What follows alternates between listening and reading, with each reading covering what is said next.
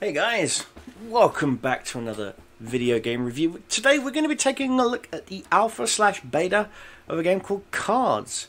That would be Cards with a K, K-A-R-D-S.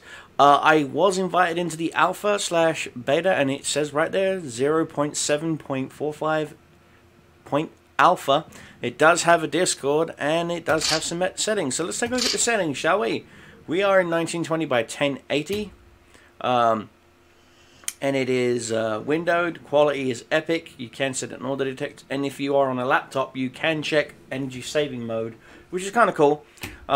If you're planning on doing that. Now, this is a digital TCG. Now, what that means is it means you have to open up packs and look at your cards. Now, you can look at the starter decks. You've got an American starter deck, a Soviet starter deck, a Japanese starter deck, a British starter deck, a German starter deck. So, yay. So, let's go take a look at, say, the British starter deck. You will start off with Alexandra. This is your HQ. Basically, this is what your wizard is. In Magic the Gathering terms, 20 health is what that card has. Once it reaches 0, you lose the game. Let's see. The Humbler, it's a tank. 1 attack, 3 defense. Very similar to how Magic the Gathering does it. It's got a class, it's got attack, it's got defense. So that pretty much sums it up. The K in the top left corner is how much energy you need to use that unit. So, for example, Desert Rats. And actually, you know, we'll use the Humbler. It will cost me one energy point to summon it from my hand to the table, and then another energy point to move it from the table to the battlefield, and then another energy point to attack with it. Okay? So I hope that makes sense. So, interesting deviation of cards. I like the artwork. The artwork is very reminiscent of some of my favorite books. Back in the late 70s, early 80s, there used to be a small little comic book that you could get way back in the day. Let me see if I can find a quick Google image of it. I might use it as the thumbnail for this video. If I can remember it.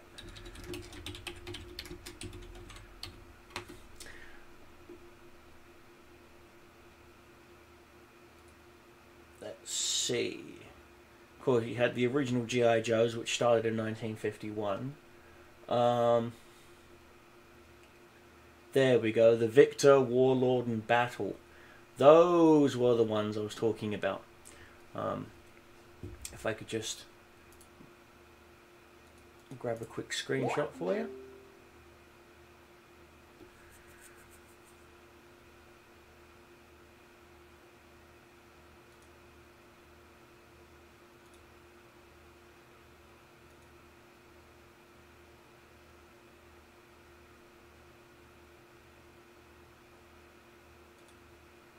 As you can see, these were the sort of comics that I grew up reading. Say 1975, see March 8th, 1975. These are the sort of comics I used to grow up reading. My dad used to have a stack of these next to the toilet. I remember reading them as a child. So there was we had, let's see, there was Battle, there you go, Battle Picture Weekly, Commando Comics, The Victor, Warlord. I liked Warlord. Warlord was pretty cool. Some of the artwork in Warlord was amazing, but you get the idea, okay? You do get the idea. Oh, apparently the image wasn't resized enough, but as you can see, the artwork is very similar to Warlord and a whole bunch of other things. So yeah, let's go back to the game real quick.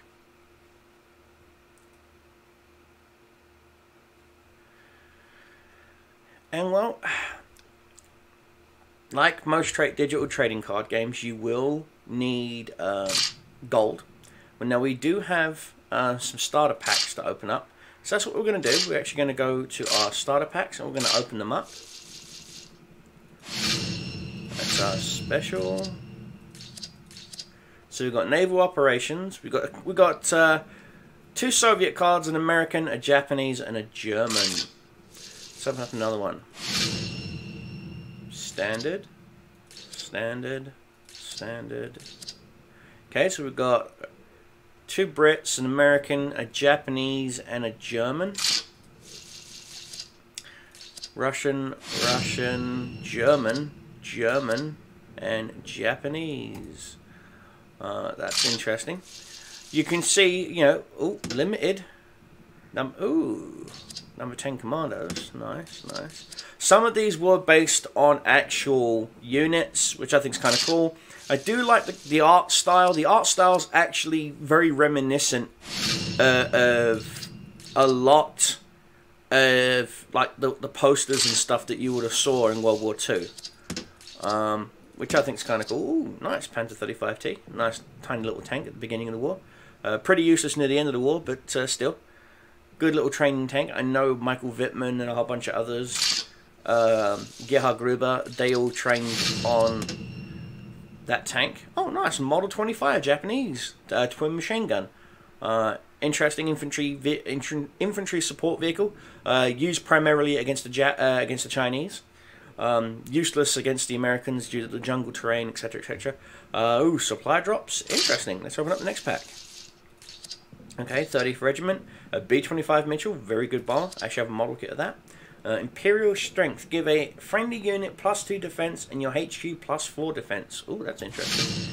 Oh, I-15 Shaika. That is a Soviet plane, biplane. I-16. Atlantic Convoy. Deploy a random US unit that costs 3k or less and draw another card.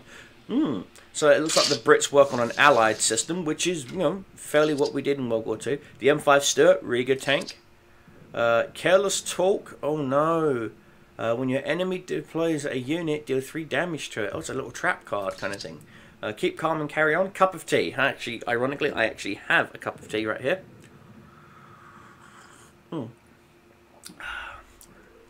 All British units gain +2 defense. The Hammer. Deal 5 damage to a ground unit. Ooh, Soviets have got some nice direct damage.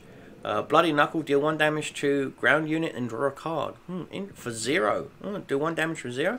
Might be interesting if the Soviets play like Red Mana does in Magic the Gathering. Close air support for 0 for the Brits. Flankenberg. Scorched Earth. Pin all units and deal 2 damage to them. Soviet card again. For the King, deal 4 damage to enemy army unit. Nice. Sentai Regiment. Okay, interesting. And of course you can just hit the shop and buy packs. Interesting. So let's go back and we'll take a look. We can do some training. We're going to train with the Brits, so you can get to see what the game looks like. This is actually a fun game. I play against a AI unicorn. Okay, 20 health. Okay. Do I want to keep this hand? Sterling, no. I'm trading that. There we go. It's a much better hand. Okay. As you can see, we've got to end our turn. Taking on the Germans. Okay. Flat cannon does 2 damage. I only do 1, so I would actually destroy the flat cannon. Let's see. For the King, deal 4 damage to enemy armor. I don't think that's an enemy armor vehicle. Let's see. Draw 2 cards for 3 damage. Or Royal Engineers. You know what? Give all friendly units +2 defense upon deployment.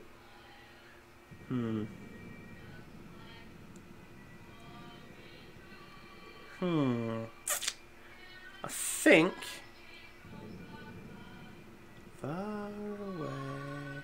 We'll move ours and we'll do 1 damage. So you can move up as long as you've got enough energy, you can attack. Okay, so he's dropped a Panzer 38. So now we can actually play for the King. Deal 1 damage to any target. Your enemy discards a random card. Okay. Or do I want to draw cards? Actually, you know what? I'm actually going to play that for the King.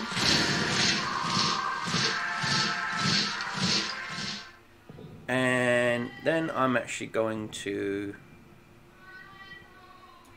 attack that flat cannon. Now, he did damage to me. The damage is permanent. It doesn't go away until the end of the turn, unlike it does in Magic the Gathering. the damage stays on the card, which is something I do like.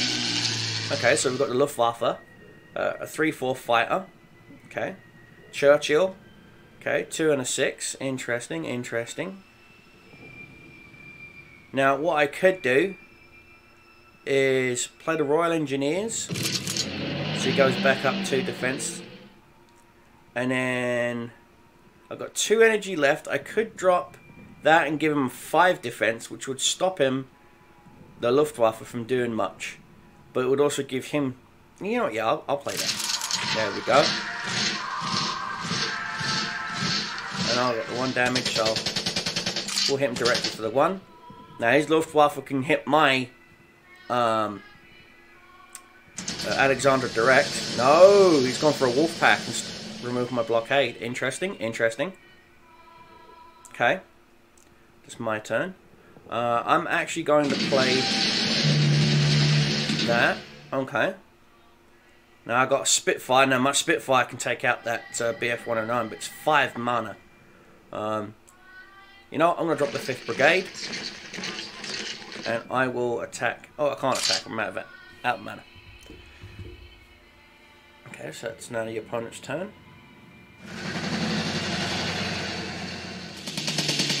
Oh.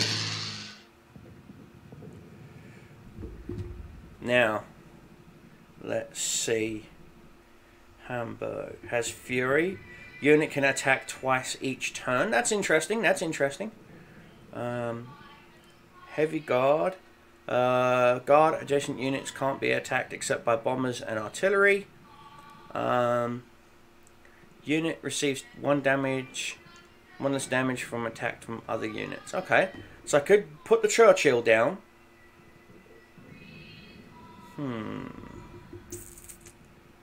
Actually, I'm going to...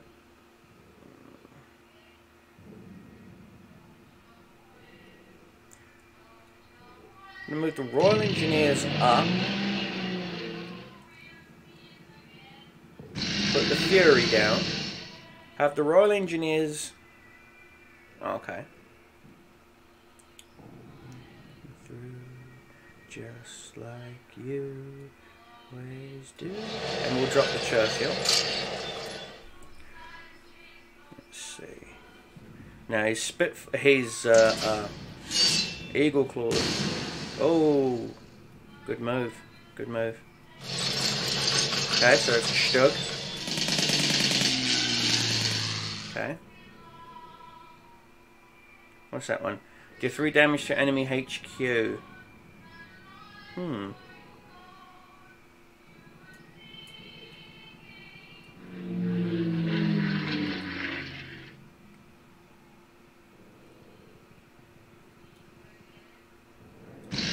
That up, and then we will attack his artillery. It means I will lose my Royal Engineer squad. Got rid of his BF-109, which is a good thing. Okay, so I've got... Nice. Now his Stug can wipe out any one of my armors, but that's okay because I've got my Stuka. So he drops another 109. Okay. Oh, interesting. It's this one. Do 2 damage to enemy unit and pin it. Okay. So I'm going to play my Spitfire. Don't want to move. Yeah, I'll move it up.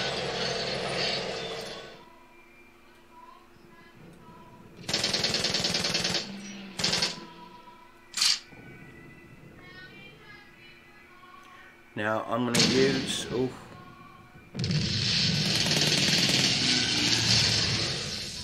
I'm going to use some Spitfire. Oh, a Junker. Interesting, interesting. What can I do? To enemy armor. Okay, okay.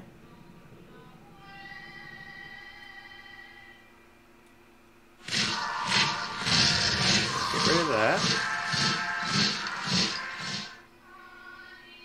And pin it.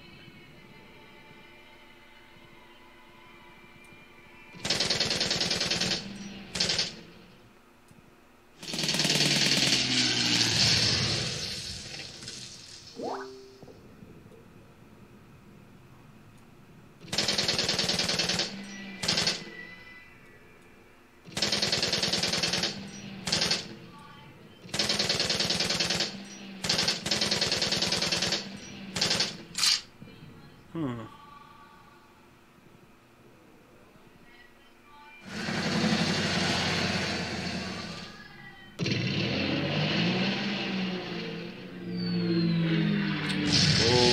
good move. Kostet mich Stücke. Extra credit slot. Okay, so he gains extra credits. Okay. Ooh.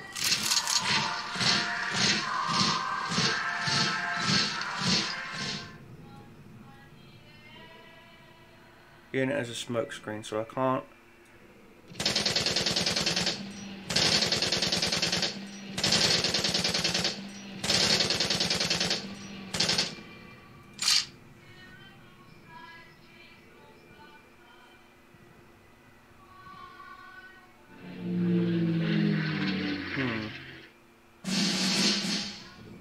Okay, so he's got a lot more mana than me.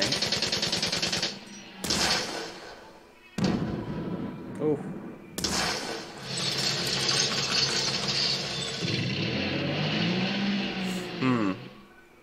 Looks like I overcommitted here, but that's fine.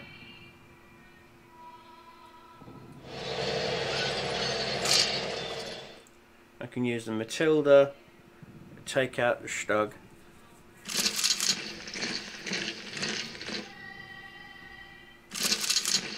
Oh. Interesting. How did it do 5 damage? Double damage against armor units. Okay, okay, okay. Looks like they won this one. Interesting. Yeah, looks like I didn't get my armor until it was too late. So, oh well. Excuse me, there is a message for you. Yes, Jarvis, I get it. There's a freaking message for me. Every time I record a video, excuse me, sir, there's a message for you. Excuse me, sir. When I don't, everyone leaves me the hell alone. You know?